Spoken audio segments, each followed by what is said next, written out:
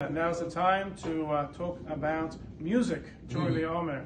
So, yeah, Larry's excited for this one. So music, the original, when you go to a chatuna, to a wedding, what do you hear? You hear live music, and that brings people a lot of joy. So if the whole point is that we are cutting out weddings, then we will cut out the things which you have with weddings, which would be music. So the question is, what type of music is prohibited? Is that only live music? Is that recorded music, or music you listen to on the radio, or even music you listen to on Spotify?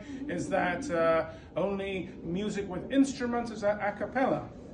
So Hacham Ovadia says something rather fascinating. He says, for those who listen to music on the radio, they should withhold from doing it during the Omer, which is a whole strange language in the first place. For those who listen to it regularly, implying what?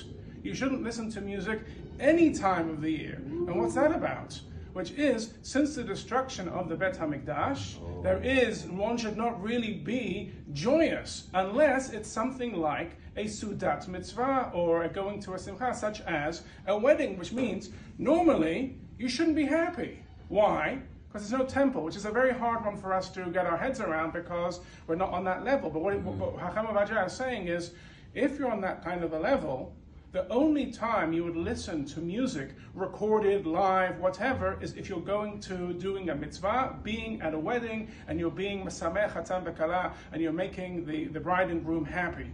So, what am I telling you? Don't listen to any type of music. So here I'm breaking it down, which is, if you are a person who enjoys live music, that's for sure out during the Omer. If you are someone where recorded music, it's something in the background, it's something in the car, it's something which just, it's just there.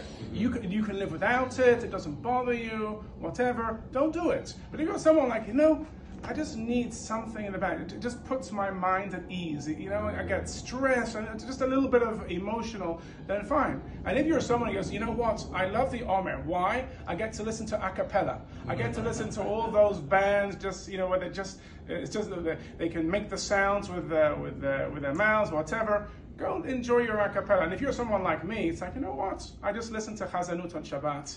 Then there's nothing to worry about.